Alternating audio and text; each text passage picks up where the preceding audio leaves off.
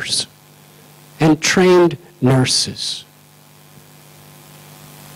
They just wanted to get out because the atmosphere was so emotionally depressing,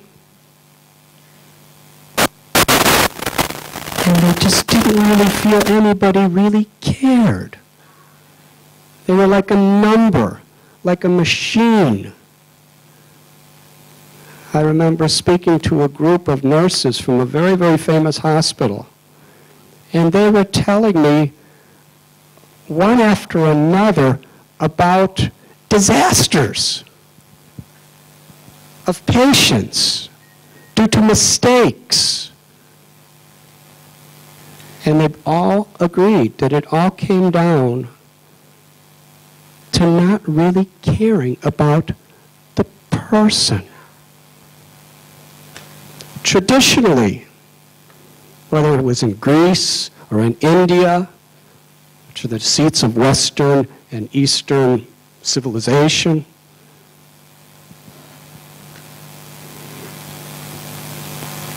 every doctor took an oath of compassion. They were there for the purpose of actually healing a person's life. This is nothing new. This is where medical care actually began, in a spirit of compassion. But unfortunately, like so many things in this modern world, what is meant to be an extension of kindness for the well-being of others becomes nothing more than a business, a profession, a way to make money, to get power, to attain fame and prestige. But we have seen greed can never bring happiness or fulfillment to the heart. It can give some sense of temporary flickering satisfaction to the mind and maybe to the body. But real happiness is a thing of the heart. There's only one thing that brings fulfillment to the heart: a meaningful life where we experience love. If you don't have if you don't love others and you don't feel loved by others, no matter what else you may have, it's all an empty shell. In order to give, we must have something to give.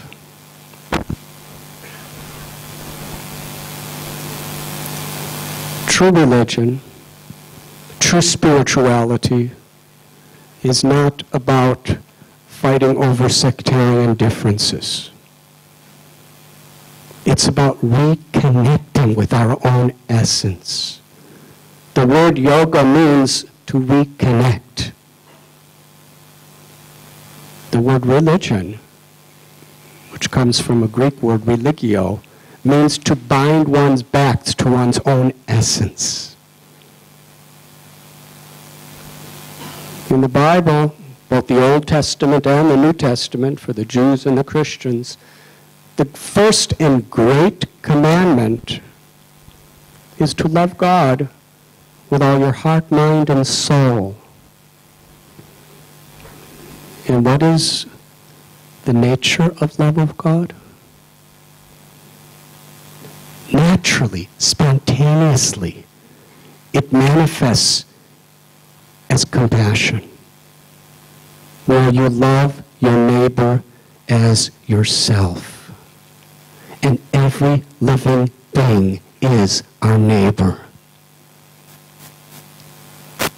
In the Bhagavad Gita, Krishna tells Aham bija pratapita, that I am the father and I am the mother of all living beings.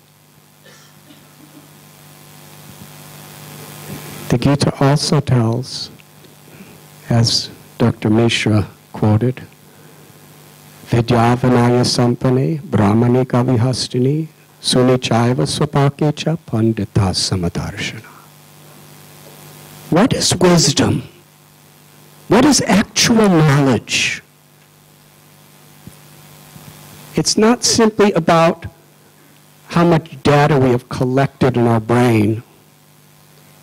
It's not simply about what we can accomplish with our hands. Real knowledge, real wisdom that brings fulfillment and meaning to life is the capacity to see every living being with equal vision. Whether one is a Hindu or a Muslim or a Buddhist or a Jew or a Christian or a Jain or a Sikh or a Zoroastrian, or whether one is an agnostic or an atheist or a man or a woman, whether one is rich or poor, educated or uneducated, black, white, red or yellow or brown in color, or even whether one is an elephant or a cow or a dog or a cat. Wherever there is life, it is sacred. Reverence toward life is the natural outpouring of the heart that is in connection to God.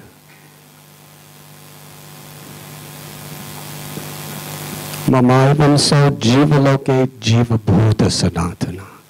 Krishna tells in Gita, every living being, wherever there is life, that spark of consciousness, seeing through the eyes and tasting through the tongue and hearing through the ears and thinking through the brain and feeling through the heart, wherever that life force is, it is part and parcel of God, who we call Krishna.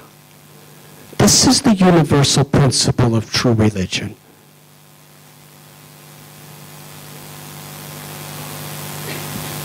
To feel compassion and to want to make a real difference. My beloved Guru, A.C. Bhaktivedanta Swami Prabhupada, every letter he wrote, he ended it with the line, I hope this meets you in best of health. It seems like a very simple, common statement by an old Swami, but it was so profound because what was the meaning behind it? That little statement, I hope this letter meets you in the best of health, is an ultimate prayer. It's an ultimate outpouring of compassion. Holistic health is physical, emotional, and spiritual. And to harmonize all three, built on the foundation of compassion. Bhaktivedanta Hospital is named after him for this very purpose. To attempt with sincerity to actually help people be healthy and happy.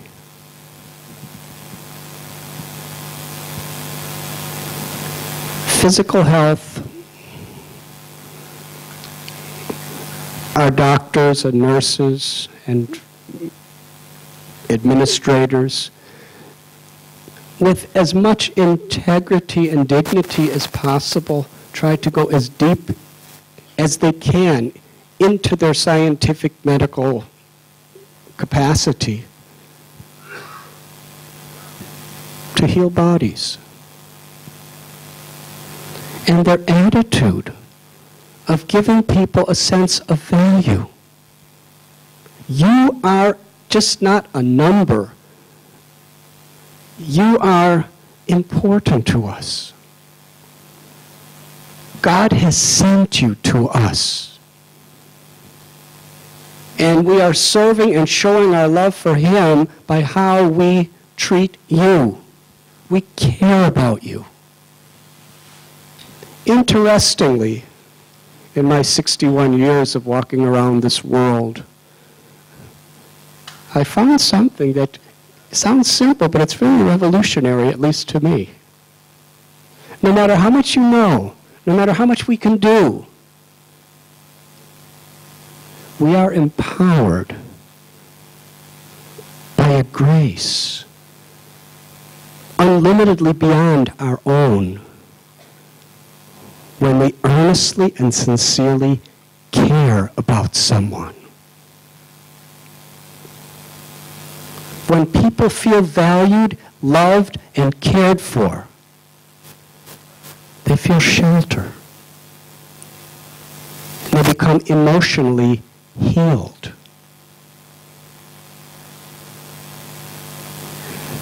As all of you have already understood much more than me, stress and anxiety are two of the principal influences that cause disease and that inhibit people from being healed from disease.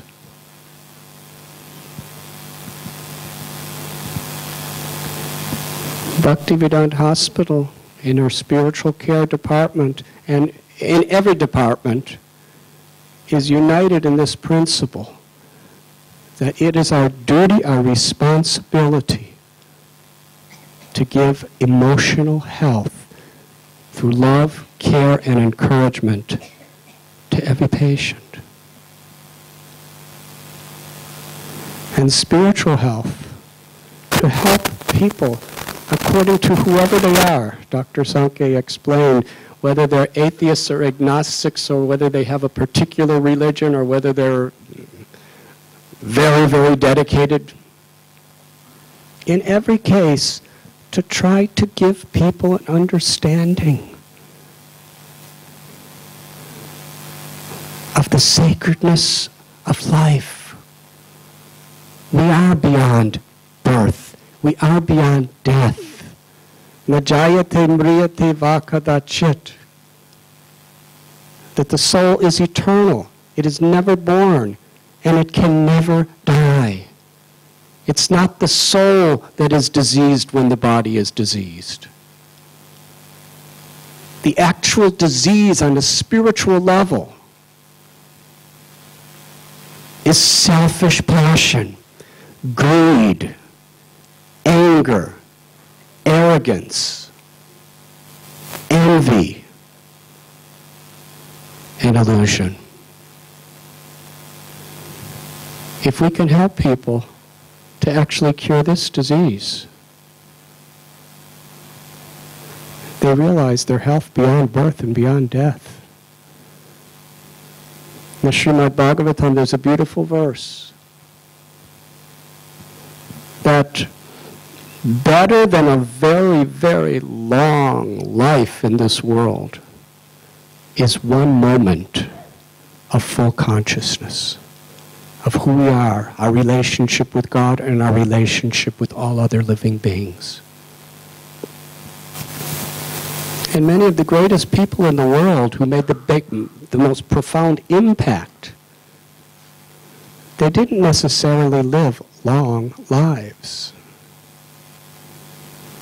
I was in California where I saw trees that were 3,000 years old. Jesus lived 31 years.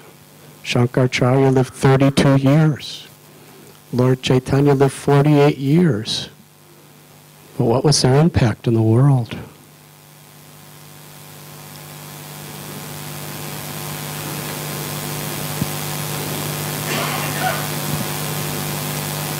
It is very crucial at this time within our social condition to understand the root causes of the disease that are troubling humanity.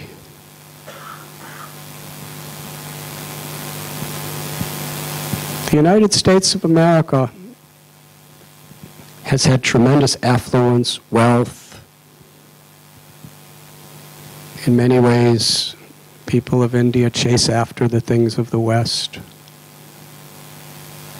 Personally, I came to the West to chase after the things from India. But look at the situation. Due to greed and arrogance, the economy is suffering miserably.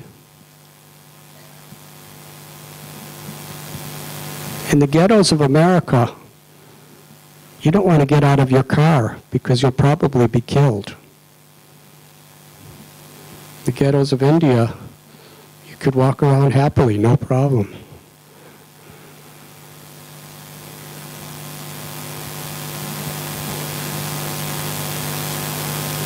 Wealth, power, prestige can never bring about a real transformation in the quality of life unless there's inner fulfillment.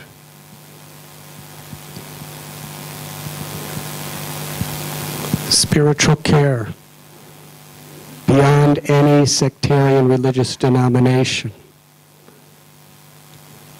is so crucial today. Because whoever we are, Eastern, Western, rich or poor, people get sick.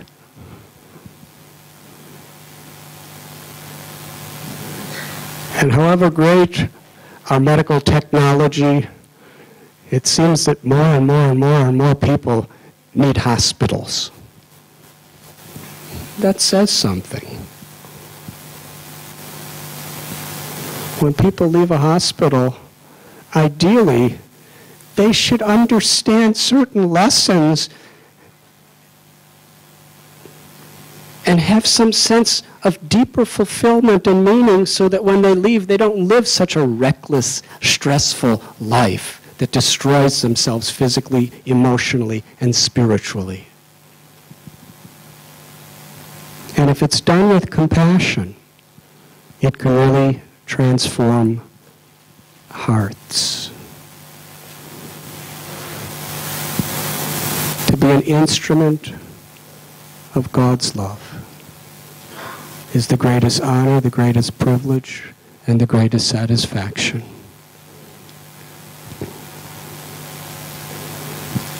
If the doctors in this room really strive to purify our own hearts and make that connection and be an instrument of that grace,